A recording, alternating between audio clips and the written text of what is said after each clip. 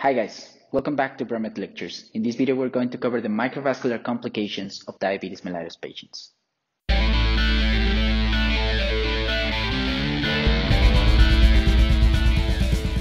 Now we're going to cover first the pathology. Remember that with microvascular complications, we discussed the non-enzymatic glycosylation mechanism, and that introduced us to how these patients developed arteriogenesis and, of course, hyaline arteriolosclerosis. Now, for the microvascular complications, we're going to have two mechanisms. The first one's going to be osmotic damage, and this one is in regards to the formation of sorbitol because of the excess glucose and the function of the aldose reductase inside cells.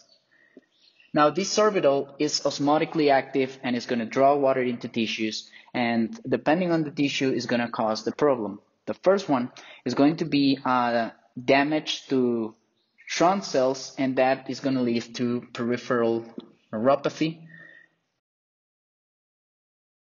And of course, damage to pericytes in the retina endothelium is going to cause retinopathy because of the formation of microaneurysms.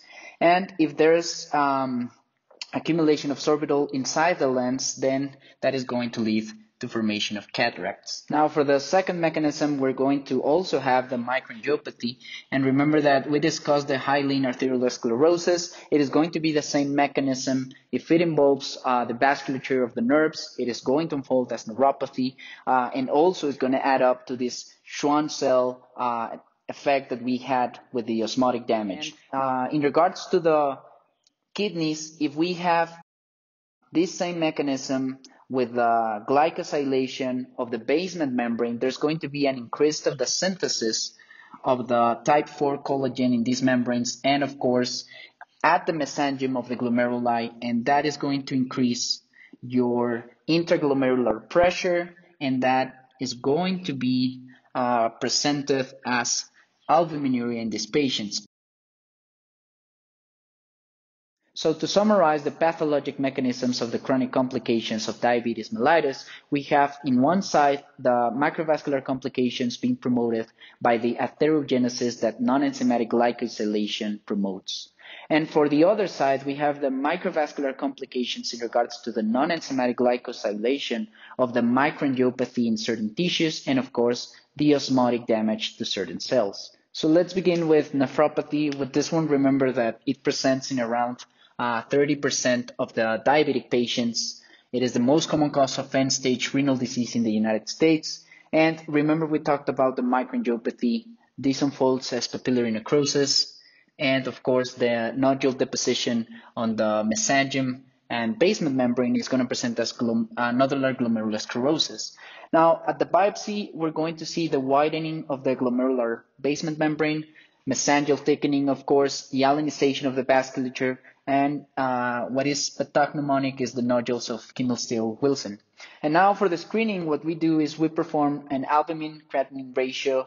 We do it annually, and we categorize patients as having microalbuminuria if they develop from 30 to 300 milligrams of albumin in urine over 24 hours, or proteinuric if they have more than 300 milligrams over 24 hours. So what we do with these patients when they are already in the microalbuminuria stage is we add either an ACE inhibitor or an aldosterone receptor blocker in order to vasodilate the efferent arteriole, and so to reduce the intraglomerular pressure in these patients to slow the progression to end-stage renal disease.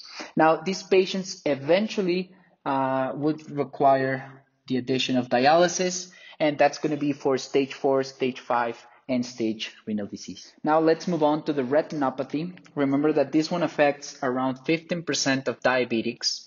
It is the #1 cause of blindness in middle-aged patients. And this disease has two classifications. The first one's going to be the non-proliferative. This one includes at slit lamp evaluation the microaneurysms. Remember that these are caused due to the osmotic damage to the pericytes, some flame hemorrhages, exudates, and edema of the retina.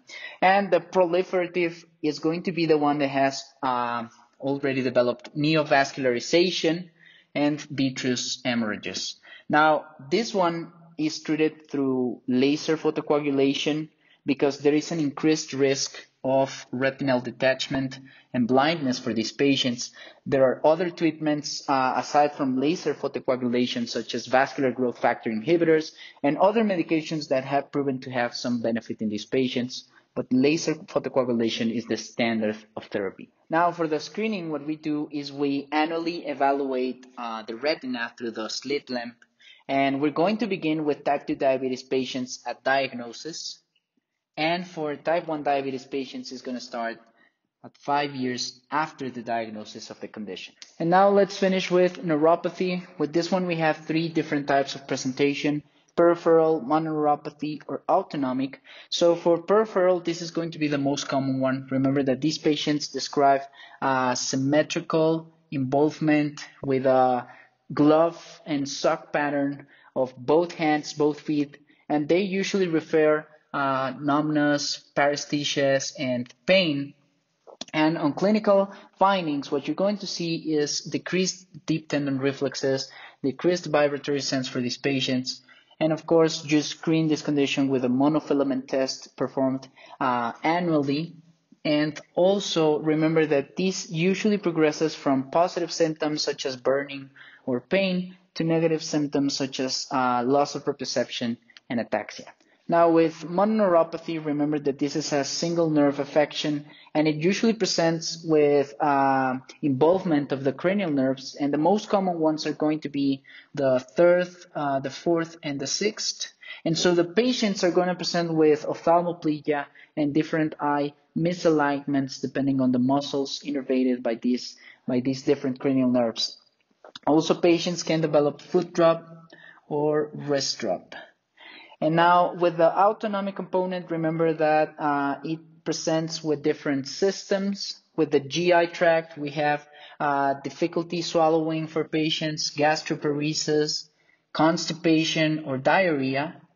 With the cardiovascular, this is where we see the orthostatic hypotension, and these patients can develop syncope. And of course, with genitourinary, we have bladder paralysis or incontinence, and of course, the development of erectile dysfunction.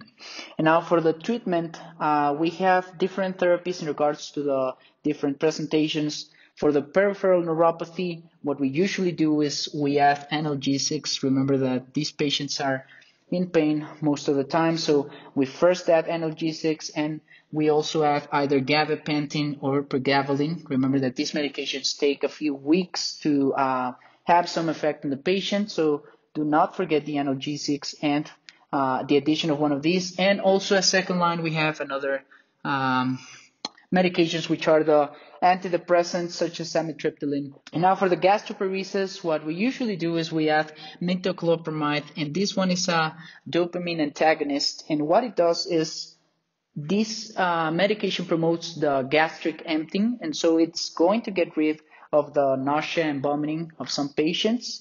But we can also add erythromycin, which activates and promotes the GI tract movement. And so use this one for the patients with constipation. And now for the erectile dysfunction, the medication that we use is the venodilator sildenafil, and that's going to be for the microvascular complications.